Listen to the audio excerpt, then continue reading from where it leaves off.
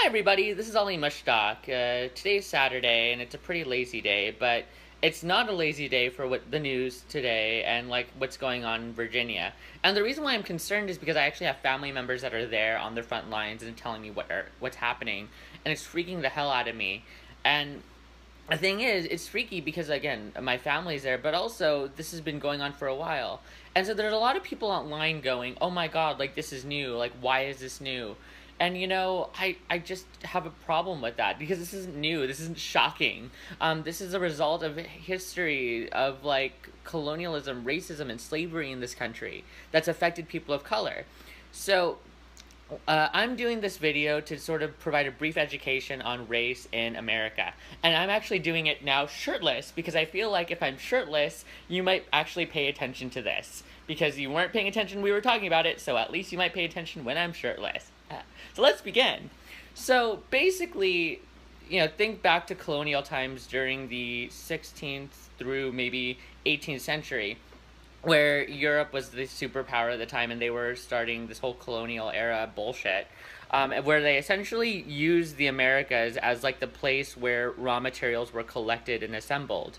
And essentially what they did was they imported slaves through the Middle Passage, okay? So America at the get-go has this history of treating people of color like essentially nothing, okay? Now, fast forward to the country's founding. You had something called the Three-Fifths Compromise, okay? Which basically said that people of color, especially blacks, were 3/5 of a human being.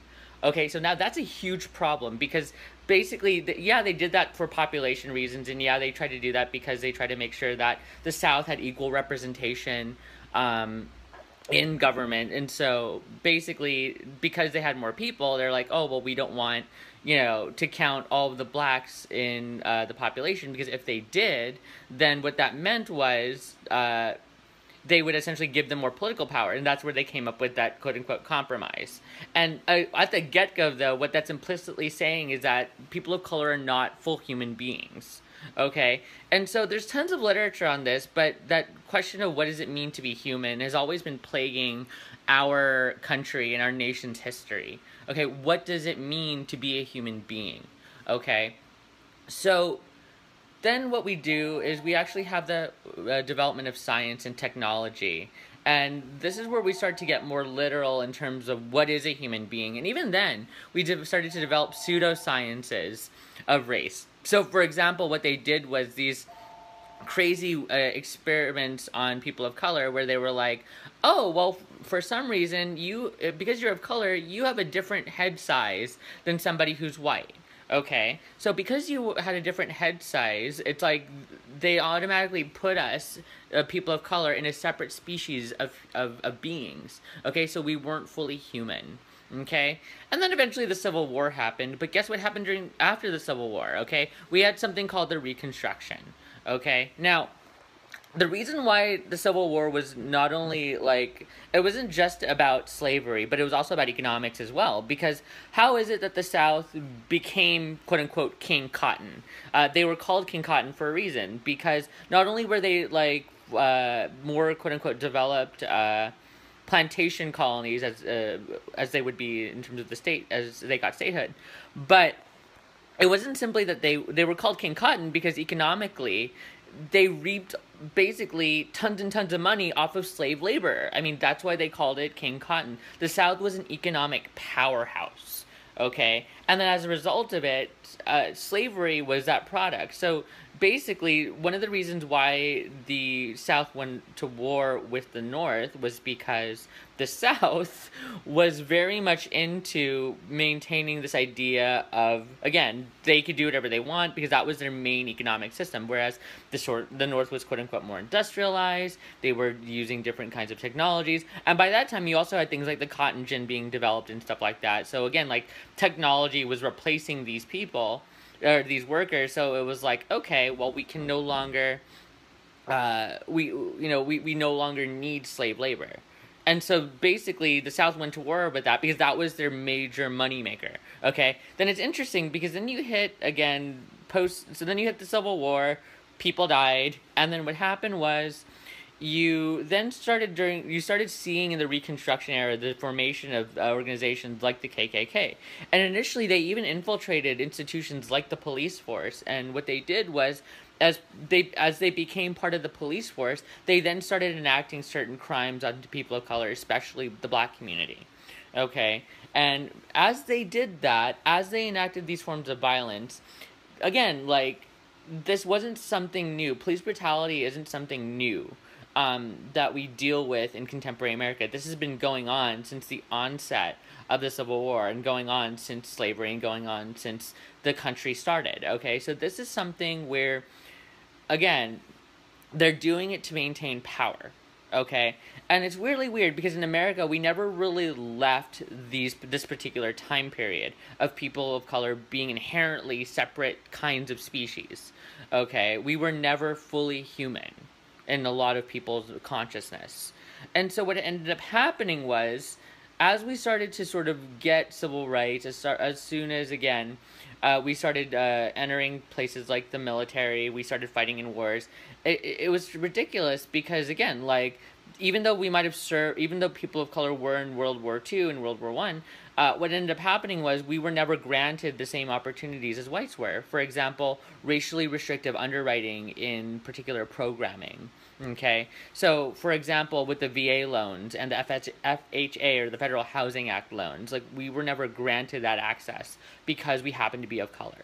Okay, and again, like, we were not let into the Levittowns. These were very racially segregated places. And so what ended up happening was, we ended up starting to maintain and recreate segregation until we officially ended it later on. But we still sort of, again, because of that history of slavery and because of that history of separation, we still never actually had full integration. And when we did have integration, they fought back. And I remember, like, Oprah talking with certain people of color, and the idea that, you know, they were entering, like, the first racially integrated schools, and they were facing all sorts of harassment, all sorts of, you know, ridicule, all sorts of torture, essentially, just because they were of color, and they were now following the law. Okay? And now, again, we're slowly starting to become racially aware, but again, like, even though we have this awareness, it's not necessarily gone. But again, institutions like the KKK, institutions like police brutality, and or problems like police brutality, or even like any other social problems, this has long existed well before Trump. Okay, and even like the reason why Trump got elected in the first place was a product of these particular forms of relations. Now, we can go into a much more detail, especially when we start to look at other people of color like Latinos, Asians, etc., but those are entire classes. But the bottom line is, this is a history that we've been dealing with in America for a long, long time now. And suddenly it's gaining more ground, especially now. And the thing is that these people have always been around. Okay, this is not something that's new, but rather this is now something that's a problem that we're sort of reproducing over and over and over again. Okay, so what we see happening in places like Virginia is that it's unfortunately the culmination of something that's been going on for years and years. You know, this is not surprising, and then people are suddenly going, "Oh, this is Trump." It's not Trump. I mean, for example, you had people like Emmett Till getting lynched. You had other people getting lynched and killed because of their skin color. You had people like Komodo Amalo in the 70s, or is it in the 70s or 90s? I can't remember. But you have Komodo Amalo being shot by the police. You have all these examples of various forms of police brutality and institutionalized slavery. Like, for example, the idea of the prison system and the prison system as a reproduction of slavery, like Angela Davis suggests. So, again, like, these are processes that are reoccurring, okay? These are processes that, you know, continue to affect people of color. So don't be surprised when this happened in modern-day America. It's happening in 2017 because it happened 300 years ago or 400 years ago. This is the way things were built. This is the way people made them to be. And then as a result, and interestingly enough, you know, we don't pay attention to issues of discrimination. We say like things, for example, like, oh, well, you're not getting the job, you're not qualified enough, but actually, guess what, you, like, with the same credentials, with someone of color having the same credentials as someone who's not of color, they are completely stigmatized and thrown out of the job market. Okay, and it's much harder for them to get a job. It's much harder, again, looking at issues of culture and representation, like where are the people of color in the media and in positive roles and examples of role models, etc., etc. So this is a big problem. Okay, this is something where we need to start talking about what's been happening and ways that we can correct that, as opposed to, oh my god, this horrible thing happened. And again, this horrible thing happened was horrible. It is terrible, but it's a culmination of so much for people in this country. And it's really unfortunate that it has to come to events like these that makes us stop to think about what's going on.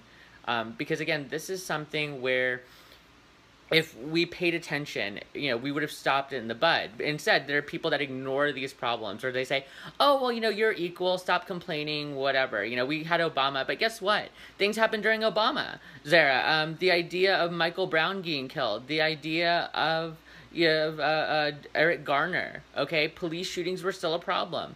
Just as, for example, the Charleston church shooting happened during Obama.